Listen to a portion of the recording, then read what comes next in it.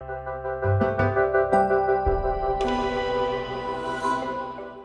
everybody. I'm excited to introduce to you our next speakers, Sasi. She's the founder and lead instructor at EduSeed and has a decade of experience in developing educational applications. Her flagship app, Pocket Aptitude, was ranked among the top 25 apps in education in 2013 and has been downloaded by more than 2 million users in the Play Store and Apple Store.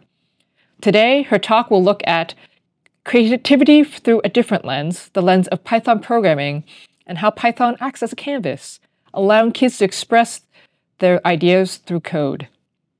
Please give a warm welcome. Imagine kids having the power to convert their ideas to reality with just a few lines of code. Hello, everyone. I'm excited to present my talk on a topic that resonates with many of us: creativity in children. Today, we will look at creativity through a different lens, the lens of Python programming. Programming is definitely not the first word that comes to our mind when we think of creativity, especially for kids. Yet, coding can be a useful tool for self expression, creativity, and imagination. Python is a powerful way to expand and ignite young minds. Python acts as a magical key that opens doors of endless possibilities for children. But why Python? Why should kids get started with Python? Python has a simple syntax. It does not have a lot of complex rules, unlike other programming languages. Python's code is easily readable. Python has a lot of applications. This versatility, simplicity, and readability makes it an ideal choice for young learners to get started with Python. But how does it boost creativity? We all know that children love to experiment, express, and explore. Python helps them achieve all these three. Today, we will outline how all these three things are achieved and can be achieved with Python. Kids are naturally curious. They want to experiment, try out different things. Imagine a child who loves animals, is always fascinated by them, and keeps collecting animal facts. Once he starts learning coding, he wanted to create a game which exposes his love for animals to the world. And the result is this. We had a student who had a great love for animals. He collected a lot of animal sounds and created an interactive quiz which lets the user guess what sound was that. So here this kid converted his love for animals into an idea for a game and coded it using Python. We had a student who loved solving the Wordle game in the New York Times. One day, she asked us if it was possible for her to create one such game using Python. We gave her a few steps to get her started on that, and with a little guidance from our end, she was able to create this. She had a list of 5-letter words being fed into her program, and she created the logic for Wordle using the Python tkinter module for creating desktop applications and created her own version of a mini Wordle game. When a love for animals and a love for word puzzles can be converted into reality, what not can be done. The second is the freedom of expression. When given a white paper, we know kids start drawing whatever comes to their mind. The same way, Python is a canvas for kids to paint their ideas and thoughts using code. The Turtle library in Python is a fantastic tool for creativity. It lets kids create their own shapes, patterns, drawings. They're able to vary the colors, the line thickness, and do a lot of drawings using this. This encourages them to bring their artistic talents into a whiteboard. These are some of the drawings that have been achieved by our kids. Using Turtle, they are able to draw spirals, square spirals, hexagonal spirals, floral patterns, even fractal drawings using the recursion, mandala art. So all these, they're able to apply whatever coding concepts have been learned. They've been able to apply that and create drawings using Turtle. The colorful platform gives them a white canvas to paint whatever they want. This gives them the freedom of expression to present their ideas. This again is a powerful tool in Python. The second library that helps kids express themselves is the Pygame. And the beginner version of it is Pygame Zero. Using Pygame Zero, kids can create fun 2D games which incorporate character movement like collecting coins, gathering collectibles, in which the sprite can cross obstacles, go to different levels, switch environments. This we've all seen that kids love playing games, but imagine giving them a tool to create their own game. They keep adding sound effects, background music, their animations. They can even create their own character that can be used in the game. They can also decide whether they should interact with the game using a keyboard, mouse, or a gamepad. They're also able to design and develop different levels, different environments, which make the game more exciting and engaging. Having played a lot of games, they would have had their own thoughts in mind to create their own game. And when we teach them coding, they're able to incorporate all their learnings and present and express their thoughts as a game using Pygame Zero. They can also learn to, they've also learned recreating classic games like Brick Breakout, Space Invaders, but with with a smaller tweak, like changing the colors, adding a different sprite, giving a different sound, creating newer levels. So they are able to even recreate that with their own creativity. And this animation was created by a student who loved penguins. So she wanted to set up a scene change animation wherein the penguin, we were able to move the penguin using arrow keys. When the penguin reached one end of the scene, the entire scene changed and the penguin was coming out of the other end. So this kind of a scene change animation was again implemented using Pygame Zero. So all these, we just teach them coding and they come up with so many different ideas expressing their thoughts. So here Python gives them the freedom of expression, which again makes it a powerful tool to ignite creativity in children.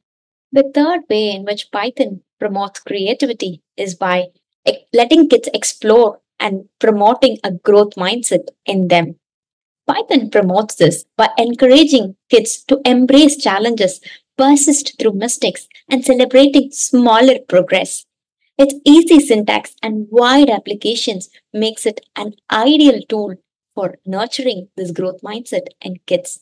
Imagine a student building a simple calculator project using Python. Initially, he encountered a lot of errors, such as incorrect outputs, missing indentations, missing colon, and logical errors. But the clear error messages from Python guided him towards resolving these issues, turning mistakes into valuable learning opportunities. Each correction he made reinforced the idea that growth happens through perseverance. A chatbot's learning process can excellently demonstrate how Python promotes a growth mindset, as both rely on iterative improvement and learning from feedback. When students create a chatbot in Python, they start with simple if else conditions to respond to user inputs. For example, if the user says hi, the chatbot responds with hello. As they test their chatbot, they quickly realize the limitations. It cannot understand variations of hi. Maybe they say hey, hi there, which increases the number of conditions. This sparks a curiosity in them and they get a desire to improve and improvise their chatbot. This makes them explore concepts like natural language processing using different Python libraries. Just like how a chatbot learns and refines its responses based on user inputs, students improve and improvise their code by analyzing its behavior and incorporating new logic to it. When the chatbot misunderstands and misinterprets an input, students learn to debug and refine their algorithms. This enables them to discover new tools in their learning process. All these demonstrate how Python stimulates creativity in children. And nurturing creativity in children empowers them to think innovatively, approach challenges with curiosity, and helps them develop effective, original solutions to anything that they encounter. We've always associated creativity with thinking outside the box.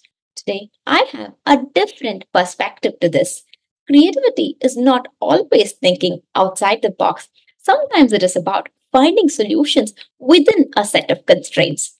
This can be very powerful in building problem solving skills and encouraging using resources in a limited way. Python encourages this approach by presenting kids with structures like conditionals, loops, functions within which they work and learn to create something unique. For example, when a child builds a calculator or chatbot, as we discussed, they're given a specific rules, syntax, or a set of conversation patterns that they'll be able to follow. But they learn to use these rules to make the project interactive, engaging for the user. In this way, Python teaches kids to use constraints as creative fuel, challenging them to explore the boundaries of what is possible and come up with solutions with whatever resources they have. This makes them and learn to think inside the box, and this promotes their problem solving skills. They learn to work creatively within the limits. We also see that Python is not only promotes kids to be programmers, but they also learn to change abstract concepts that are available in other fields into coding challenges.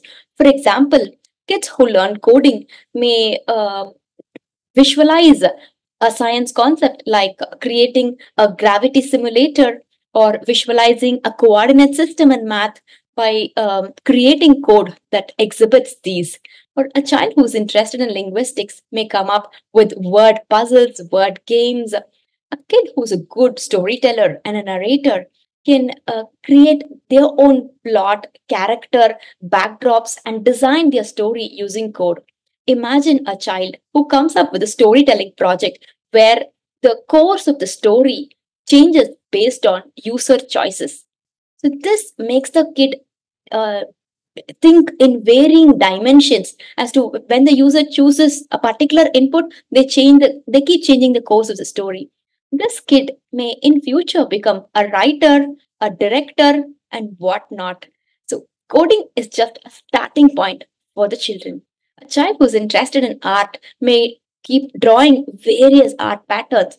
A child who's interested in music can generate sounds of varying frequencies using Python. Overall, Python provides children an exposure to different domains. Every great idea begins with a spark, and the spark that we can provide to the children is learning Python. As we wrap up, it is clear that Python is more than a programming language. It is a tool for imagination, creativity, and resilience. Through projects, games, and simple, smaller applications, kids learn to test their ideas, face challenges, and believe in their potential to create. By introducing children to Python, we're not just teaching them to code, we're empowering them to become confident thinkers, problem solvers, and future innovators.